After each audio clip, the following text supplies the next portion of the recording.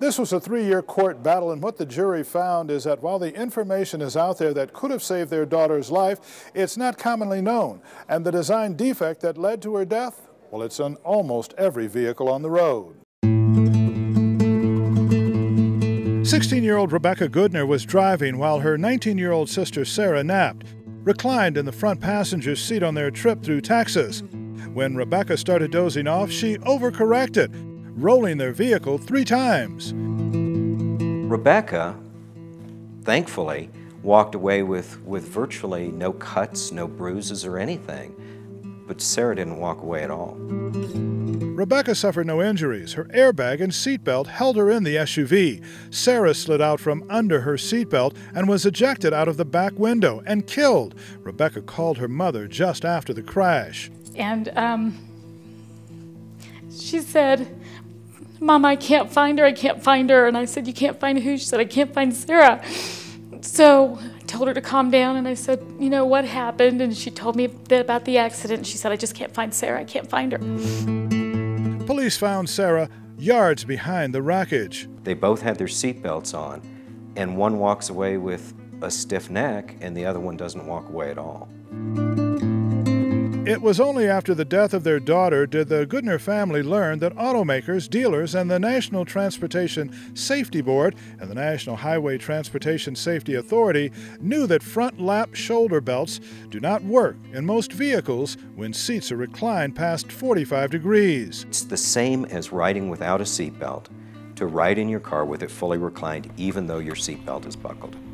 This has been a known issue for well over 20 years.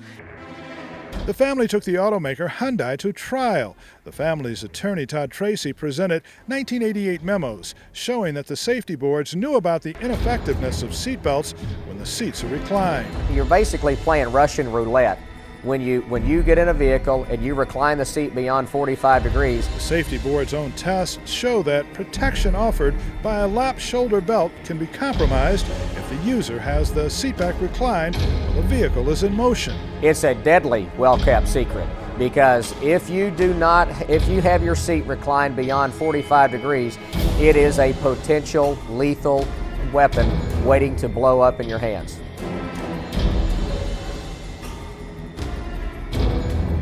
They also say that in the owner's manual there are 3 warnings to not ride with your seatbelt reclined past 45 degrees. However, in their commercials, they show people reclined in their seats, and the family says this is the problem.